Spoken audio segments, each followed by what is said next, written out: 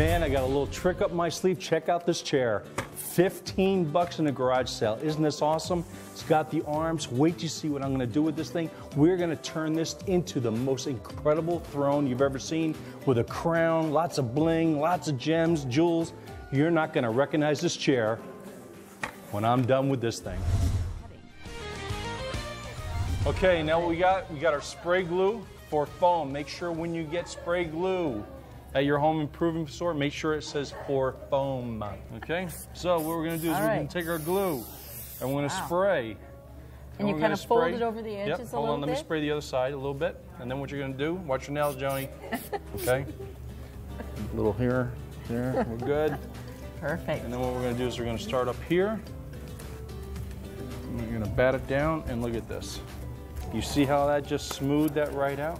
Now, it looks like it's a little bit rough here. Well, that doesn't have to worry about it, because when we take the fabric, we wrap the fabric around it. Okay, this is just and kind that's of it. a Just to smooth it out. layer there. Then the next step, what we're going to do is put the front on, and then the best part is adding the fabric. We attached our chair to the foam throne using zip ties. Use multiple ties to make it really secure. Now we're just tearing up some small pieces of batting to create some plushness for our throne, and simply covering it with one large piece of batting. You see, we have this nice contour, very lush throne chair. So around the edges, I want it to keep really clean and neat. So what I'm doing is I'm just spraying around the corner and taking it. You see how I'm kind of stretching it? So I have this nice overall look and feel here, and I'm just tucking it down in here. Keep it nice and neat. Then the next thing to do is add our red fabric, and man, we're gonna have a beautiful throne chair.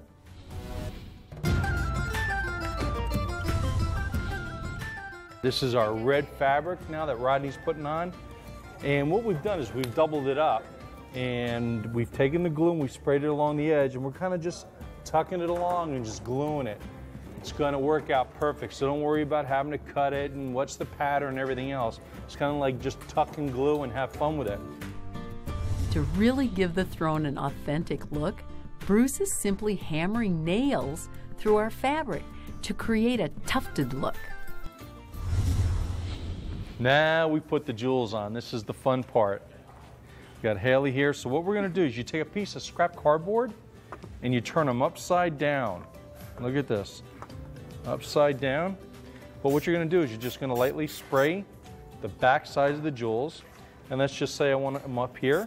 And I'm just lightly going to spray. And then I take.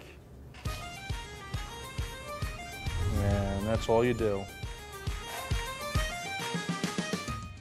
You know, of course, when you're in the courtyard, you've got to have the majestic king's chair. You know, this was a lot of fun to make and build. I really enjoyed this one. And I'm going to show you how we did it. If you look right here, what we did is we went to a thrift store and we got this old wooden chair that you can't even see behind here anymore, which is awesome. But we started with a basic chair that hardly cost us anything. Then what we did is we took our foam, our 1-inch foam, and we kind of doubled it up. And this whole thing about the chair, it doesn't have to look exactly like this.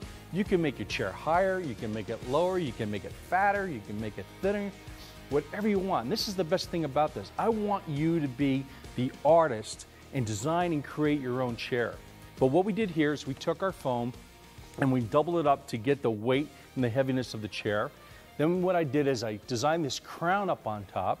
Then we went to a hobby store and we got these plastic gems, and look how it just glows and pops with this. Man, what a majestic chair. Then we got batting. Now this was the fun part. We got batting, and I had the volunteers rip up all the batting, and we used a spray glue. Now be very careful. The spray glue is for foam, because if it's not, it will melt the foam. Very, very important.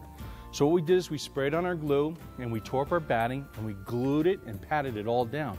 We had this nice little puffy thing going on. Then we took another layer of batting, and then we glued it along the edges and all the way down the back of our chair. And we took our red fabric, we laid it on, we cut it, to our contour of our seat, of our chair, took that spray glue, just sprayed it around the edge and tucked it in the edge, and look at that. There's not one stitch in here, it's all glue, which makes it so fun.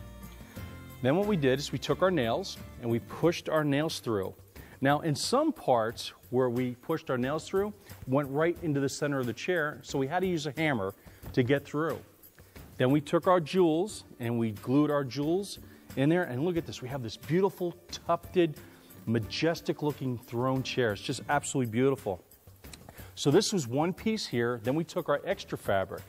Now what I did here to make these arms look thicker is I took some foam and I doubled it up on this side, and I put foam over here and wrapped it. And once I wrapped it, then we took the batting and we did 2 layers of batting to really get that bulk and that heaviness here of this big thick arm. And then after we did that, and then what we did is you just kind of went for it. You just took the red fabric, you draped it around, you tied it off, and you just kind of just have fun with it and tuck it here, cut it there, and glue it there is the best way to get a majestic looking king's chair like this.